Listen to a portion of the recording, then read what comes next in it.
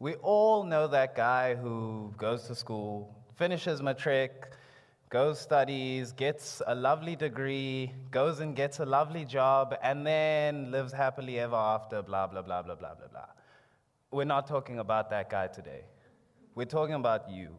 And because we're talking about you, I'd like for everybody to just close your eyes for a moment. So now, you're 15, as quite a few in this room are, and you have to make a decision about the subjects that you will decide, which will define what kind of degree you're going to study. You don't know much about what these subjects mean, and your parents are probably choosing them for you. Fast forward, you're going to be 18, and it'll be time for you to decide what degree you're going to study. This decision carries debt in the form of a student loan, most probably, and it was probably chosen by you and 80% your parents. And finally, you're 30, 40, or even 50 years old, and leaving your current job to go do what really makes you happy. You open your eyes now? And then there's me.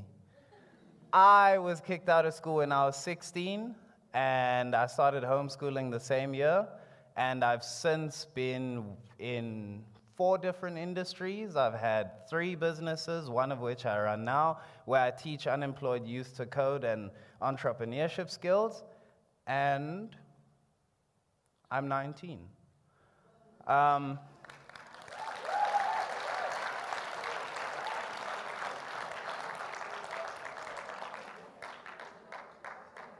So in today's society, we have a culture of forcing children to make life and career-defining decisions based off of a lack of information.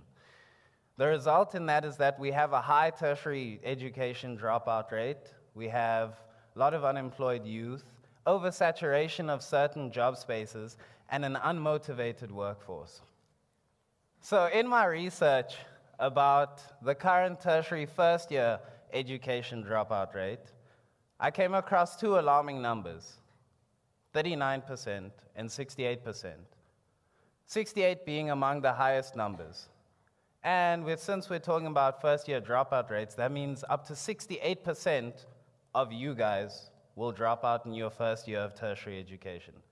That's universities, FETs, colleges, or any other post-matric anything.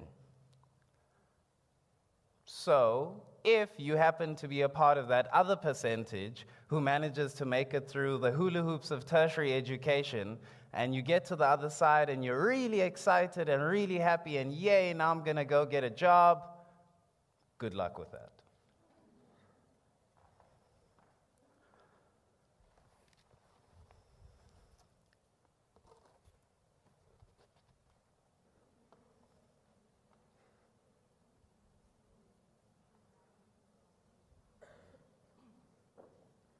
I'm sure some of you are trying to figure out what my board over here says. It says, I have a degree in public management. I'm looking for a job, CV available. Now, unfortunately, that's not something I made up. That's the reality of a 28-year-old man in Gauteng right now. He's 28, he finished his degree in public management, and he has a board that looks exactly like that, standing at a robot, looking for a job. Now, I don't know about you guys, but when I go to university, I'm not going there with the hopes of one day standing at the side of the road with a sign. But have no fear, guys. The solution to your problems is here. If we introduce internships and apprenticeships into the school curriculum, we'll have students, meaning you guys, making more informed decisions about your career choices. And I'm sure you're wondering, so how do we do this?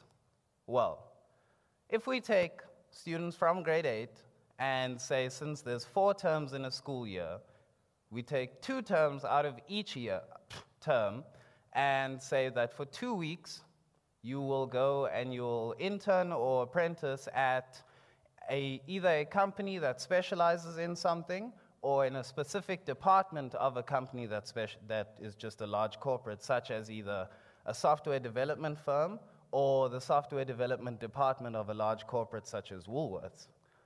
In those 2 weeks, you'll be provided with a mentor, and that mentor will be your go-to person.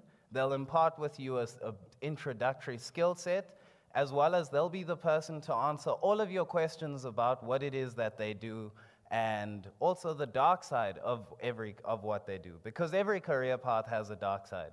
And for me as an entrepreneur right now, that dark side is admin.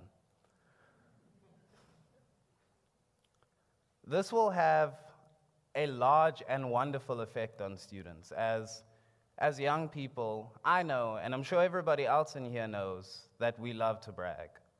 So, at the end of 2 weeks, I go back to school, and I'll speak to my friends and tell my friends about what I did for 2 weeks, and vice versa. And thus, we'll have students engaging in meaningful and fruitful conversations that actually matter about their futures. And this way, we'll have students learning something that a book will never be able to teach you. Good example of this is that when I was in grade 5, I wanted to be an architect. And then I learned what an architect actually does from a book. And I was like, that's not for me. But the reason I wanted to be an architect was because I wanted to draw beautiful buildings. And had I have found out that I could have become a draftsman, which is the person who draws all the beautiful buildings for an architect, I probably wouldn't be giving you this talk today.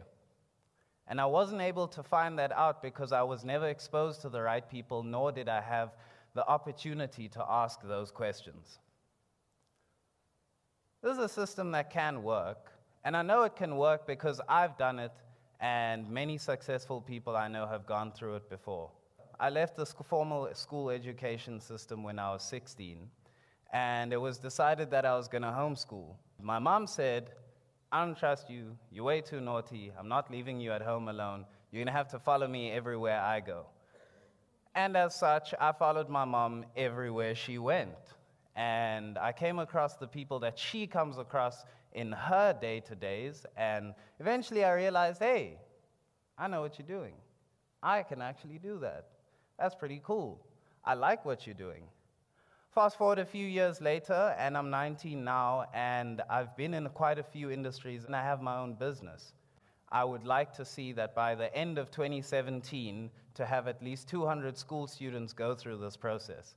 And I challenge anyone in this room to join me on this mission. I want you to close your eyes one more time. You're 15 again. And it is that time for you to make a decision about the subjects that you will choose, which will define what kind of degrees you're going to study. You may open your eyes this time. Because this time you've gone through 8 different internships or apprenticeships, and you've had 8 different mentors, and you've engaged in meaningful discussions with your friends. So you make your choice wisely. Fast forward, you're 18, and it's time for you to decide what degree you're going to study. You've had 20 different mentors, and you've been through 20 different industries. You make your decision wisely. Finally, 30, 40, or even 50 years old, able to say that you're happy where you are, and you can look back on your life knowing that you've made the most informed decisions possible to get to where you are. Thank you.